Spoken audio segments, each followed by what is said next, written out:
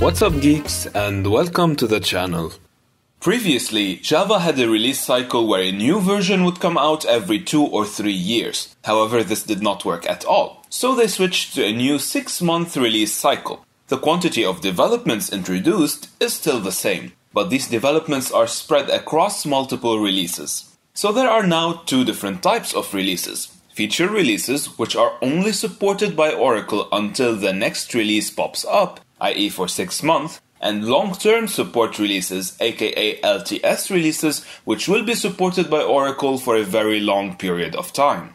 As you can see in the table I took right from oracle.com, the releases that are still supported until today are 7, 8, 11, and 17. And version 7 is about to stop being supported in a few months.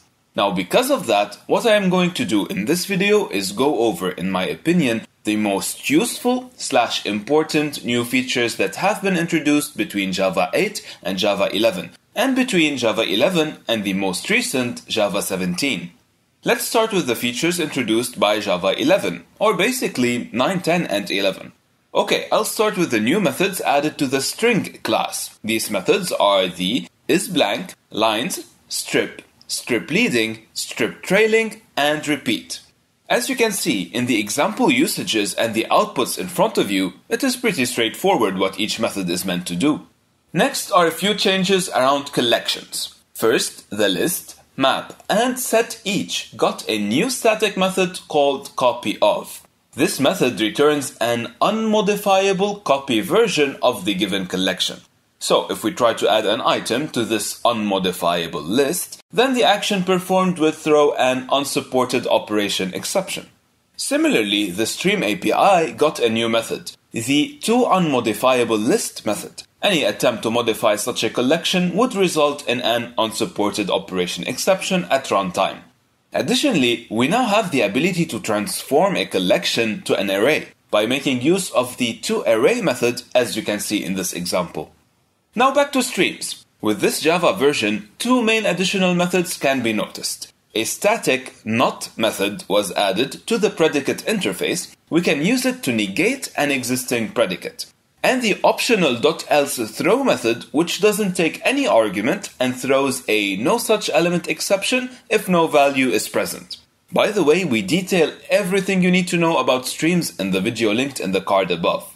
A couple other small but useful changes introduced by this version are the ability to manage a resource without a new variable being declared with the try with resources statement if the resource is referenced by a final or effectively final variable, and the ability to add private methods to interfaces which can be used to split lengthy default methods.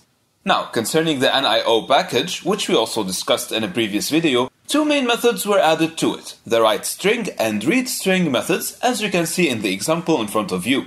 Finally, the last thing I want to mention in this first section is the new HTTP client call, which now uses the builder pattern and is easier than ever to create, define, and use. Okay, I know and you know that with every version a lot of performance improvements are added, modules modifications, and way more than what we just mentioned. However, here I am trying to focus on developer changes, while trying to keep the video as concise as possible. So let's go ahead now and lay out the features introduced by Java 17, or more precisely, by all the versions from 12 until we reach 17. I am going to start with 2 methods added to the string class. The first one being indent. It adjusts the indentation of each line based on the integer parameter. If the parameter is greater than 0, new spaces will be inserted at the beginning of each line. On the other hand, if the parameter is less than 0, it removes the spaces from the beginning of each line. The second new method is transform. It accepts a single argument function as a parameter that will be applied to the string. In this example, we are using the transform method to apply the string builder's delete method on our string. Next, we have a new functionality introduced to the collectors class in the Streams API, and it is the teeing method. This one accepts 2 downstream collectors. Each element in the stream is processed by both downstreams, then both their results are passed to the merge function and transformed into the final result. In the example you see, we used the teeing method to add the minimum number in our integer list to the maximum. Another method added to the Stream API is the toList method. So instead of making use of the collectors.toList method, we can now directly type in toList and be done with it. Okay, next is something I personally enjoy the most, and it is text blocks. Before tackling it, let's take a look at the problem and assume that you need to make use of some JSON string in your code and you need to print it. Well, it is going to look similarly to what you can see.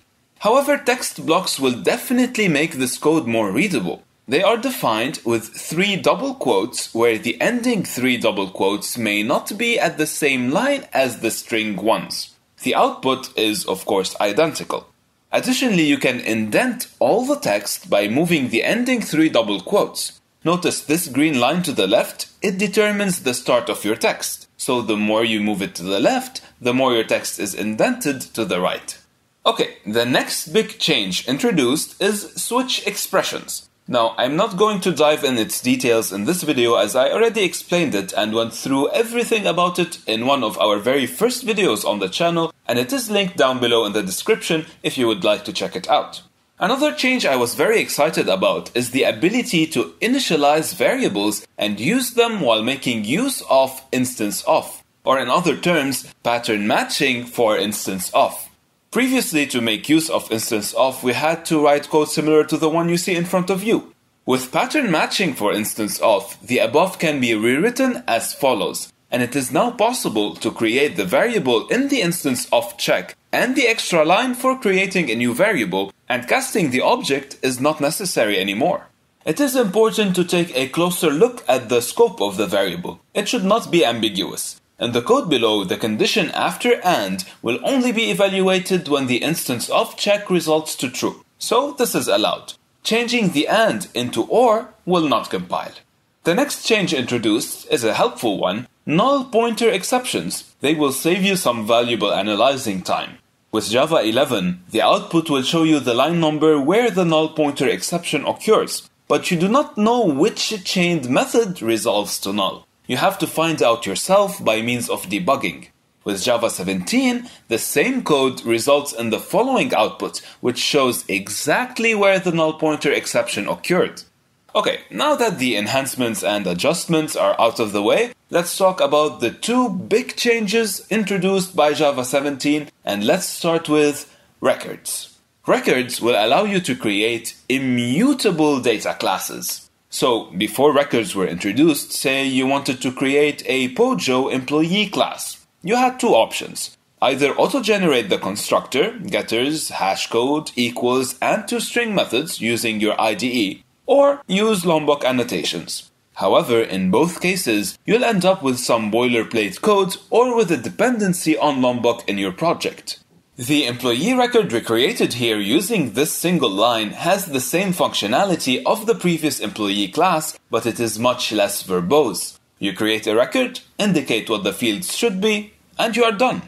The second and last big change I want to cover are sealed classes. Sealed classes will give you more control on which classes may extend your class. A class in Java 11 is either final or it can be extended. If you wanted to control which classes can extend your superclass, you can put all the classes in the same package and you give the superclass package visibility. So previously, say you had these 3 classes, person, customer, and employee. Notice how instances can be created for an employee, a customer, and an employee, for example, can be assigned to a person. Besides that, it is also possible to create a manager class, let's say, which extends person. But let's go ahead now and seal our person class by adding the sealed keyword to it and indicate with the permits keyword which classes may extend this sealed class. The subclasses must indicate whether they are final, sealed, or non-sealed. A sealed class must have subclasses. In our case, both the employee and customer class do not have and do not need to have subclasses, so one will be non-sealed and the other final. The superclass cannot control whether a subclass may be extended and how it may be extended. So if we go back to our previous example, the manager class is no longer allowed to extend the person class. However, it is allowed to extend the employee class because this subclass is indicated as non-sealed. Let us know in the comments down below if you'd like a second video where we dive deeper and give more examples on records and sealed classes. So that's it for this video. I hope it was helpful. Thank you guys for watching. Take care and I will see you in the next one.